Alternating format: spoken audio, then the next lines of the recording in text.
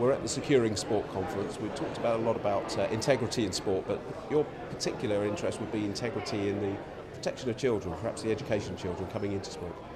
Yeah, for me, integrity for young people, education for young people, safeguarding for young people is a missing piece of the equation. Whenever you hear people within sports, within elite sports, talk about integrity, what they really mean is anti-doping and anti-gambling or match fixing.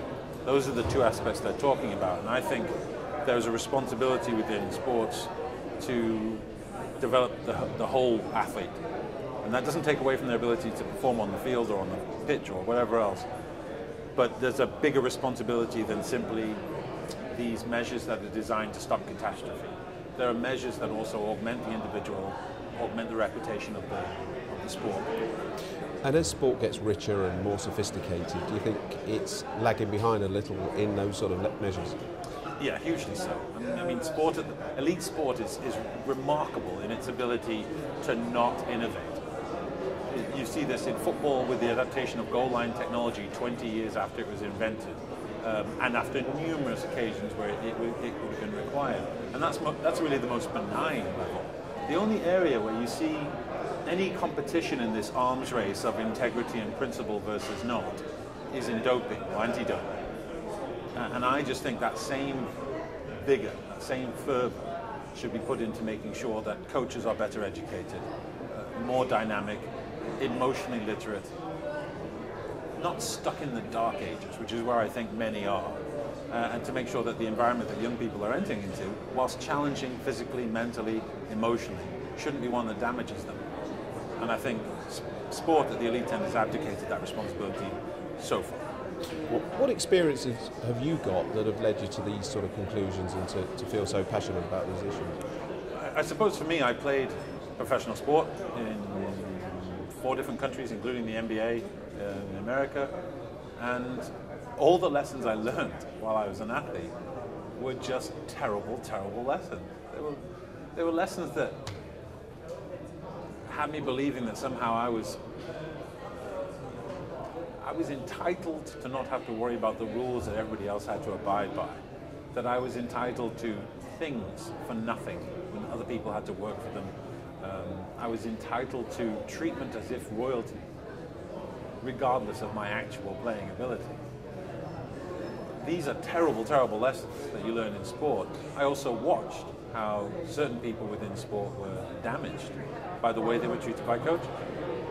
We're only now starting to see that manifest in the professional levels, where you're seeing NBA players who are leaving the game because of depression. You're seeing that in many other sports at the moment. Players who are being psychologically damaged by the coaching they're receiving. And at the young end, let me tell you, the story there is horrific. Undereducated, maybe willing coaches who coach as if they're infallible and as if they're trying to live out their fantasies in the lives of young people. It's an incredibly dangerous scenario, and I think changes in the elite end could really filter down and help make young people's experience better, help make our athletes better for us by the time they get to be professionals. I mean, it's a story that goes all over the world, where you say the NBA working at grassroots level in the States. In Europe, it would be soccer coaches and the shouting from the touchlines. It's about respect, isn't it? As Gerard Houllier said in there, it's about respect for young people respecting their coaches, but also for the coaches to respect the young athletes. Yes, I think coaching in the past has always been the domain of men. It still is, for the most part, for no good reason, I would add. But those men have come with medieval ideas.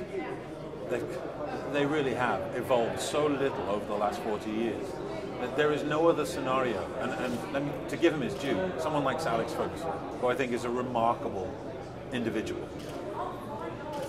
There is no other job he could do as a manager. He couldn't manage people at a safe store because his style of management we would not tolerate that in any other environment. If he was a French teacher in a school, he would last 5 minutes. The environment, the techniques, the coercion, the passive aggressiveness, the overt aggressiveness that we allow in sports coaching is something that we've given a pass in sports, but we would never allow in another environment. I talk to parents on sidelines as they watch their children being abused by their coaches, verbally abused. And I just tap them on the shoulder and I say, if that coach was a French teacher, what would you be doing right now? And invariably the answer is I will be down there ripping that person to shreds. But because it's sports, somehow standing 6 inches from an 8-year-old, yelling so loudly that your spittle is landing on their face is acceptable. You've got to change. And that starts at the top as well as trying to educate from the bottom.